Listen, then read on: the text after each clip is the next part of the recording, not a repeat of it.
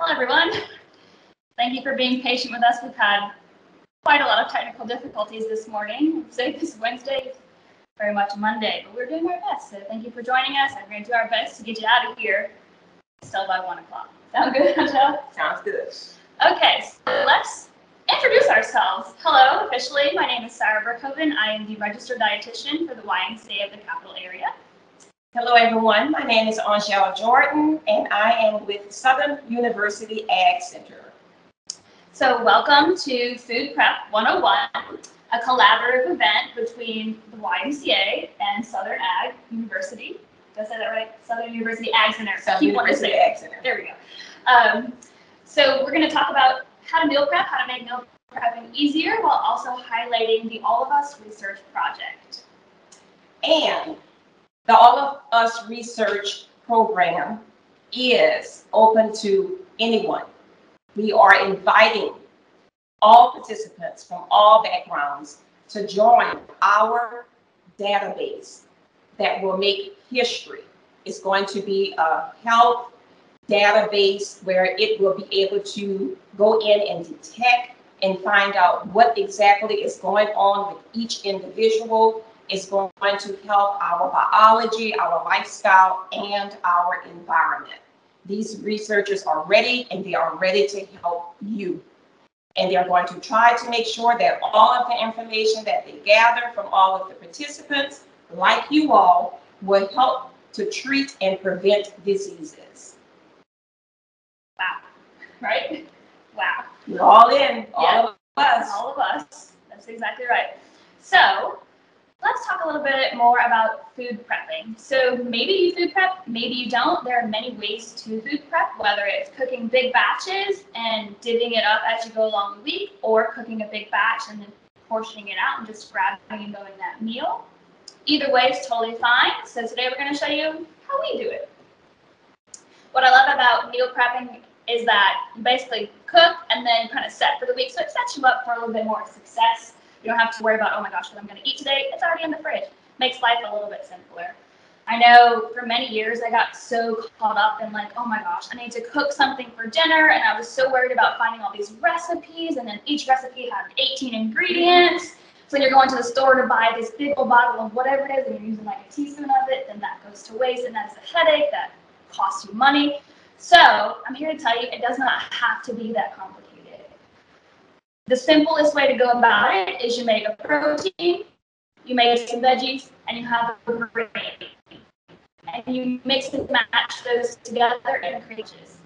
As easy as that. And that's it. We're going to use only a few ingredients to make different recipes. Yes. Healthy prepping. Yes. And today we're going to show you kind of like a Mediterranean style lunch for the week, but you can definitely do this with like Hispanic flavors, Asian flavors, anything you want, whatever goes to your liking.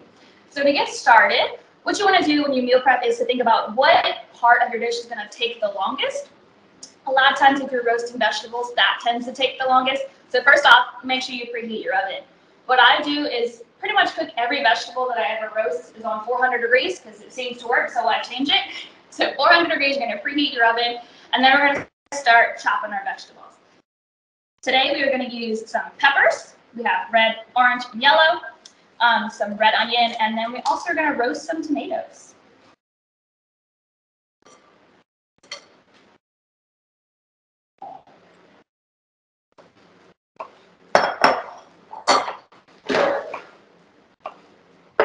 Just grabbing a sheet pan here. And Angela's going to start chopping everything for me. And what Angela and I have agreed that we both do and like is having a trash bowl. So it may not be in screen, but it's very easy to just dump all your seeds, your pith, right into the trash bowl. That way you don't have to run to the trash can 85 times.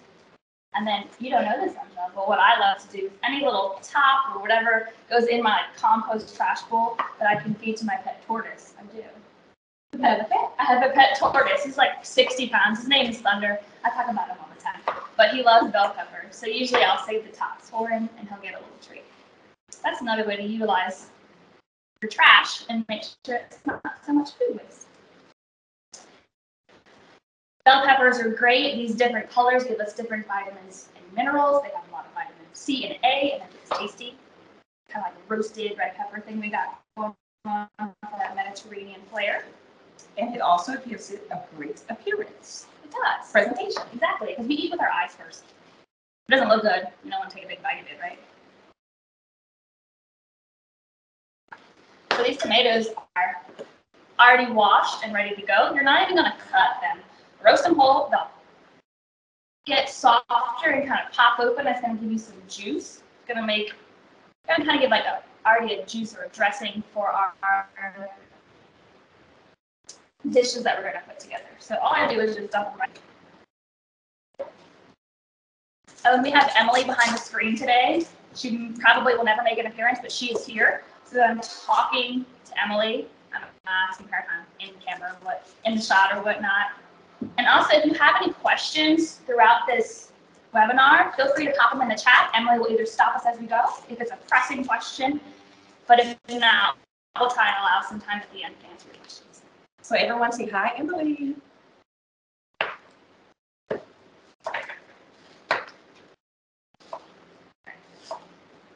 So you can keep your bell peppers separate colors.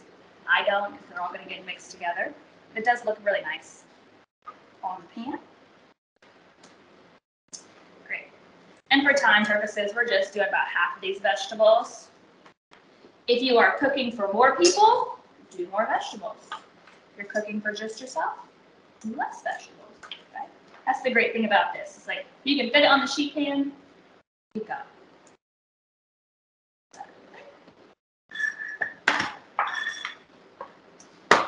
Ooh, my tomatoes are rolling around.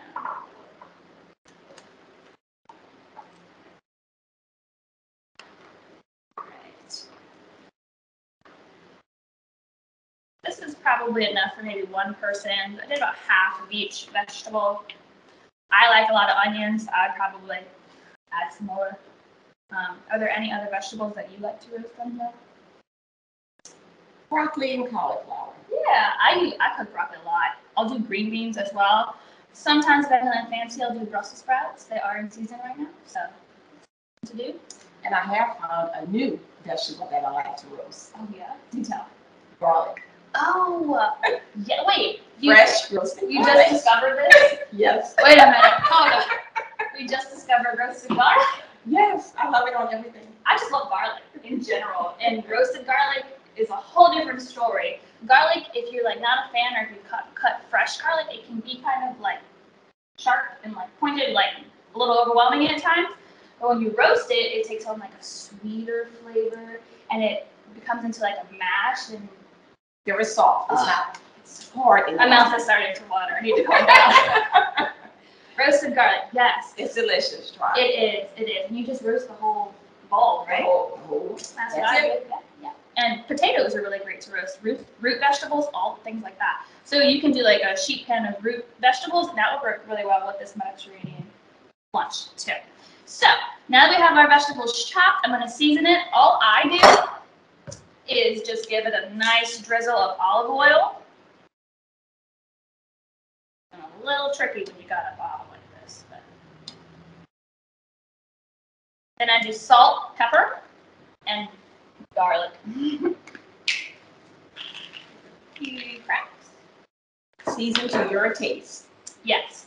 And this salt, pepper, garlic, maybe even onion powder if you want, you can't go wrong. But what you can do is add other things. So sometimes if I'm feeling spicy, I'll add some chili flakes. If you want to go like more Mediterranean or Italian, you can have Italian seasonings.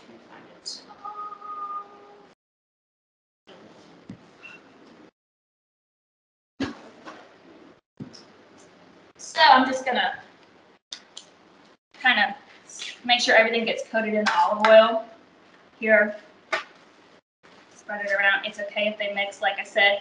Now these vegetables cook at a similar time, so they're not super hardy. They'll cook in about 15 to 20 minutes, maybe a little bit longer. But if you're doing something like a root vegetable or potatoes, they're going to take 30, 40 minutes. Just be mindful when you are putting vegetables together.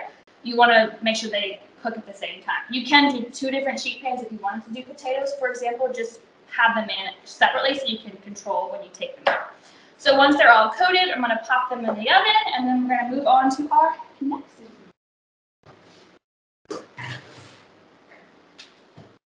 So that they'll be in for about 20 minutes or so. All right, as I'm getting ready for the next ingredient, would you like to share a little something? Yes, the floor is now mine. The floor is yours. Like Sarah said, while she is prepping for the next recipe, I just want to mention to you all something about the All of Us research program. We all know that our health is very important to us. Last month, the month of October, was health literacy.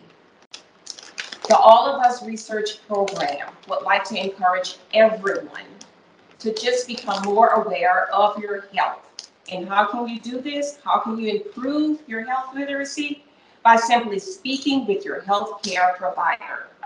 Your healthcare provider can have that conversation with you, and the two of you all can talk, and he can answer questions that you may have, how you can better your health conditions. Okay, Sarah, what do you have going on? Okay, so now I'm working on our grain component. Today we have quinoa. How do you feel about quinoa, Angela? She already told me before I know the answer, but she's going to tell us all. I'm just going to smile. I've tried it, but it's not one of my favorites. I've tried it different ways. It's still not one of my favorites, but I'm going to try it again. That's all I ask.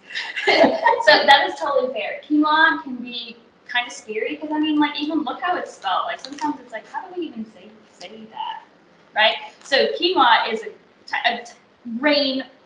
It's a grain, pseudo grain, really, but it acts like a grain.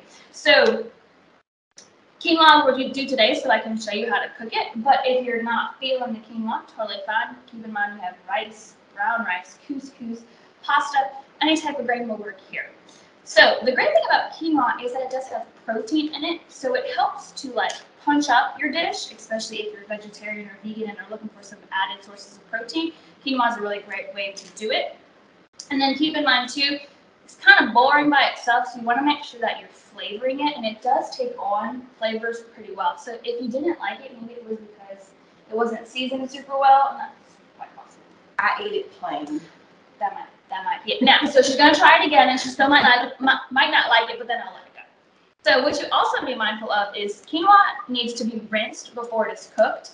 There's like a kind of like a powdery coating on it that's natural in quinoa, and if you don't rinse it off, it can cause the quinoa to be really bitter. So maybe if you tried quinoa before and you didn't like it, maybe you didn't rinse it. Some quinoa comes already pre-rinsed, but this one is not. This is also a tri-color blend. It comes in red, white, and black. This is all the store has, so we're going to go with tri-color, because why not? Why not? Why not? So I have it in a fine mesh colander here. So I would usually do this at the stove, but to show you, I'm just going to pour water over it.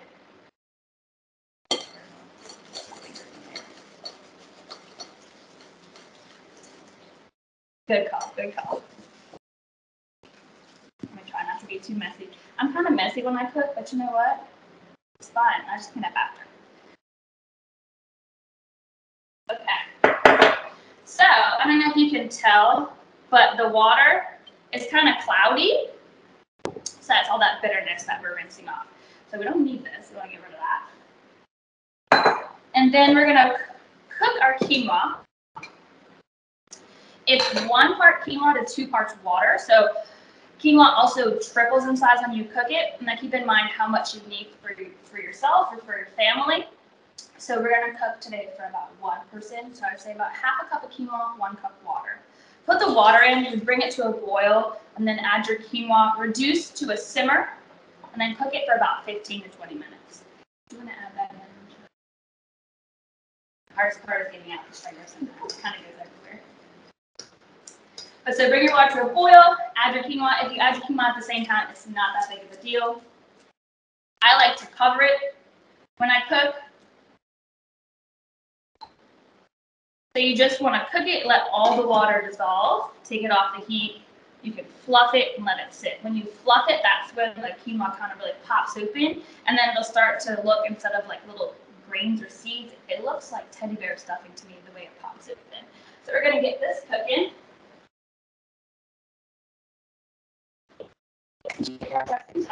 No, I cannot.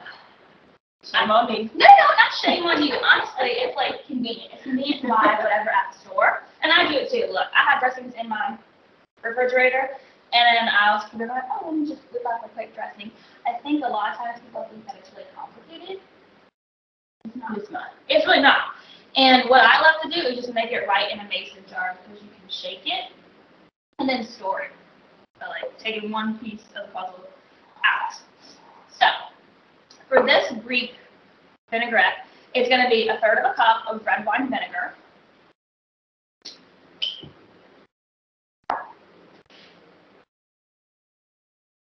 So usually dressing is equal parts or so acid or vinegar and or lemon juice, whatever it is, and olive oil. We're going to get there one day. There we go. Okay. So I'll add my red wine vinegar. Then, would you mind cutting this for me? I'm going to add a teaspoon of Dijon mustard. This helps to emulsify it, but also give it some tang.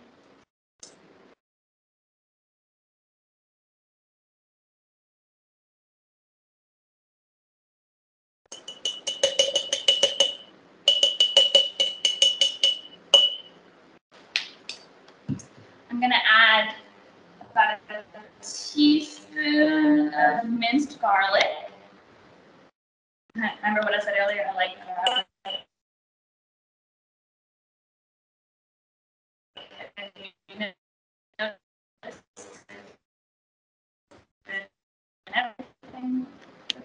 Well, not too much. Okay. Oh, is that how you do it? I've always done that. Yeah, it's a big lemon though. You did it.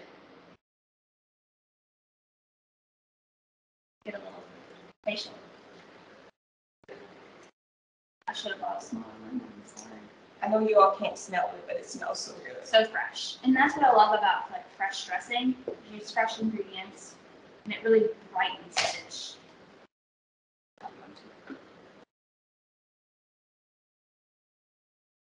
Thought it was all I had.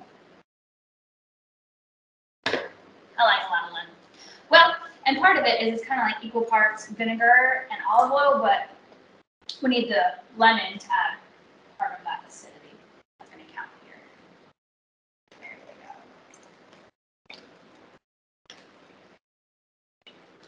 Now we're good. We're going to do 1/2 teaspoon of oregano. About 1/4 teaspoon of salt and pepper. Anybody got any questions yet, Emily? Everybody's probably eating their lunch. Or getting hungry. Or getting hungry, absolutely.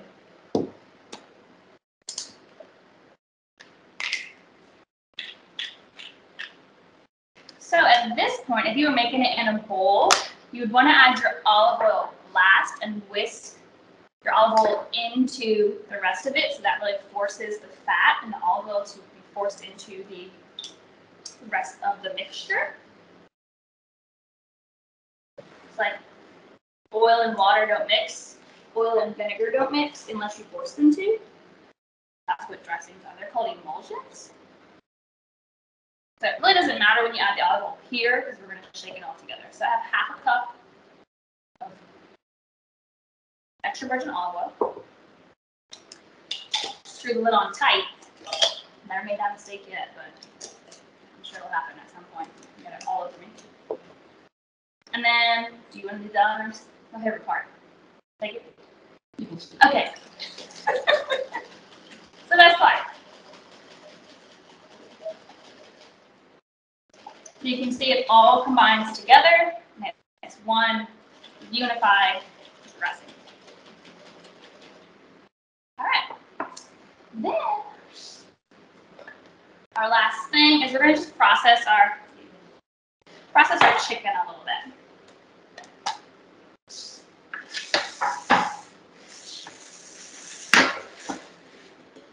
So, as I mentioned before, we have a rotisserie chicken here for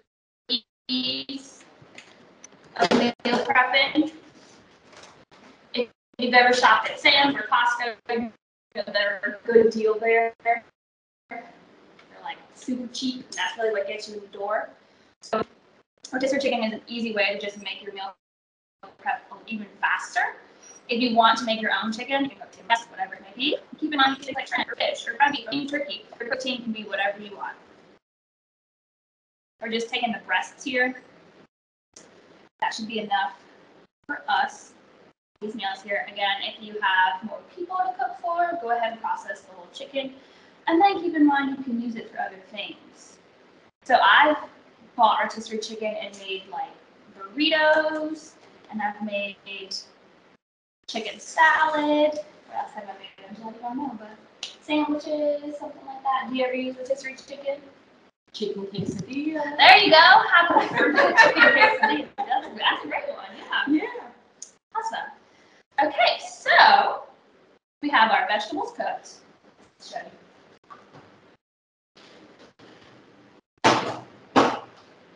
So when our vegetables are done, they're nice and roasted, I don't know. But they have them like glistening, they've softened. You can see the tomatoes have kind of punctured. The colors have mixed together. It smells delicious. Can't wait to try it. Yes. And then we have our quinoa. It's nice and fluffy. You can see it. I don't know if you can see it that well. But kind of like teddy bear stuffing. Okay. So, and then our dressing. And now we're going to get to prepping our lunches. So give us a moment. I will clear the area, and I'm telling you, do you want to share one more thing with us? Yes, like we said in the beginning, this is a collaboration with the All of Us Research Program. This month, the month of November, is Diabetes Awareness.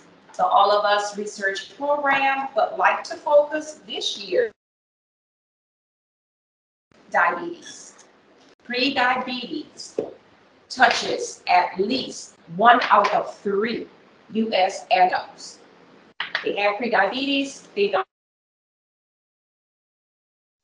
The good news is it can be reversed if you just simply start small by changing your everyday eating habits. Absolutely.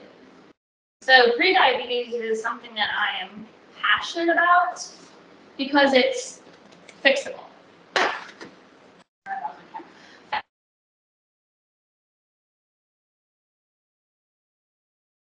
Predisposed to have diabetes and pre-diabetes, and they don't even know. And there's a lot of miscommunication out there about diabetes that, oh, I don't like sweets, so it doesn't apply to me. It's not how it works.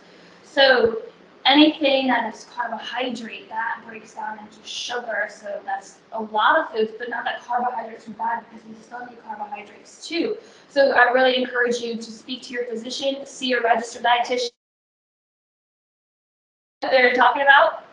And keep in mind, you just want to focus on exercising, moving, losing weight. Like overweight and obesity are the #1 factors of prediabetes. Correct. If you have hypertension, or if you have certain ethnicities like African American, Northern Pacific Islander, Hispanic, you're more predisposed. If you have a family member who has prediabetes, diabetes, type 1, type 2, if you had gestational diabetes when you were pregnant, when you were a woman, you're more predisposed. If you're not physically active, you're also more predisposed. So there's a lot of things in there that you can control. Some, unfortunately, we can't, like our genetics, but making a change about the things you can is very important. So start now. Don't wait until it creeps up on you. That's right. Get ahead of it. Start small. Start small. And meal prepping can be a good way to do it. That's right. Making healthy choices and preparing for that week so you're not running through that Chick-fil-A line when you're like starving, right? You're hungry. That's right. That's right. All right, so let's get to assembling here. I have these containers at my house. They're like meal prep containers, but you can put them in any containers you want, Tupperware or whatever. This is just easy for me. I recognize in the fridge that these are the meals for the week, and everything else is like, oh, that's the leftovers. So I grab and go one of these, mix and match. So we have our dressing, our vegetables, our quinoa, and our chicken. And then I also grabbed a few more items just to spruce up our meals. So you also would need some other toppings. I really like olives with Greek food. or Mediterranean food, some feta cheese because of cheese. I popped open a can of chickpeas. We also have some hummus. You know, hummus comes in like so many flavors these days. You can make it yourself, but for ease, just buy whatever you want. There's that garlic again. What flavor do you want? Love garlic. There's garlic. And then you'll need some greens and pitas. All right, so let's show them how to make a Greek rainbow. Sound good? Sounds good. All right, so we have, first I have our Tupperware. We're going to take about half a cup of quinoa. Dump that in. You're going to add some chicken.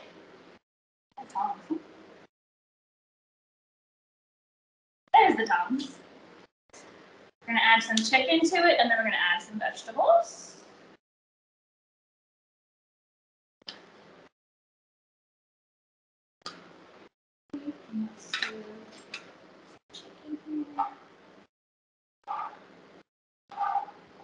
And then to give it a little zhuzh, we'll add about a tablespoon or two. I put it on really tight. Tablespoon or two. There.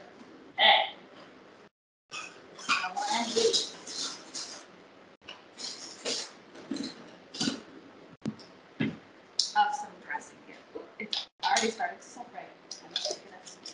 Make sure it tastes good.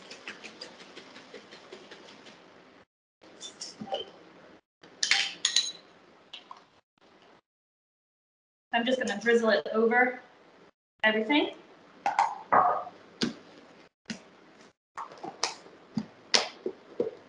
Launch one is done. Easy, right? Easy. Okay, so you can make a couple of those. We're going to show you 3 different ways, 3 different lunches. You can make multiples of the same, or you can even make different versions. Okay, let's do a Greek salad. So we'll start with our base, lettuce, about 2 cups. This bowl's a little small. I would suggest a bigger bowl. For a little protein, a little grain, we're going to add a little bit of quinoa. It's for a different texture. Then we're going to add some chickpeas. So this is kind of like that hummus flavor. Hummus is kind of hard to put in a salad. You can do it. It just doesn't mix very easily. Some cheese and feta.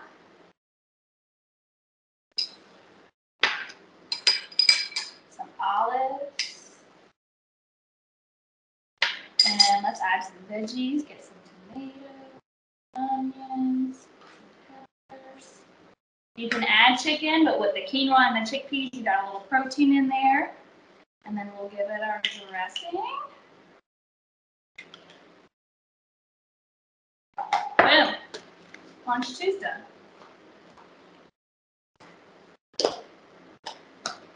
All right.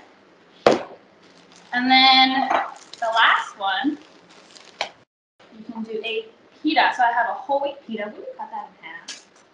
Let's see if it'll work.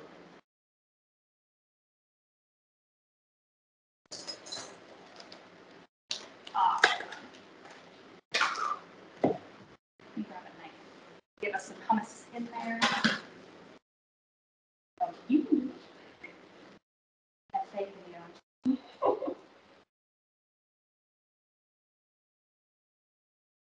Awesome. All right. And then maybe add that chicken in there. Yeah, put it in a little pocket, a little pita pocket.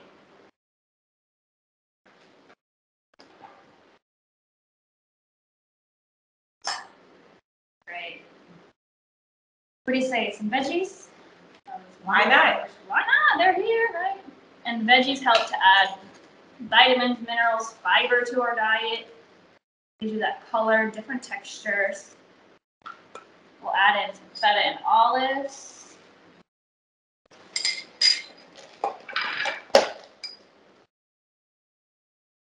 And then finish it with stuffing it with some nuts. There you go, a little pita pocket. lunch 3 is done. So the only thing I would recommend here is that if you make a salad, probably wait to add your greens until the night before, or if it's Sunday meal prep, maybe eat that one first, maybe on Monday. And like I said, you can make maybe 2 of each, and that way you have 6 meals, but that's the easy way to do it. Pick your least favorite one, don't make that one twice, I don't know. And then other things that you can do with these same ingredients off the top of my head is like what I love to do with pita, make a little pita pizza. So if I have, you could even use hummus as the base, but if you have maybe like a red sauce or something in the pantry or in the fridge, add that on. I'll add chicken, olives, feta, my roasted vegetables, and I'll pop it in the toaster oven or air fryer, really good in the air fryer, and like under 10 minutes you have this pita pizza. Super easy, and that way they don't go to waste. What else could you do? You could do, just be creative. Use your imagination with the ingredients that you have. Right. You can do other types of salads, other types of grain bowls, leaving out the chicken, adding in more chickpeas, changing the protein. Just trying to reiterate here that you can take 4 ingredients and add whatever's in your fridge and make all different types of lunches. So you're eating the same thing, so you're not wasting food, but you're not getting bored over the week. And it's all healthy. It is, right? All healthy. Awesome. Well, that's really it. I hope that this shows you that this is not, meal prepping shouldn't be complicated. Remember, you don't need 85 recipes with 45 ingredients apiece. Keeping it simple works out a lot better sometimes. Does anybody have any questions?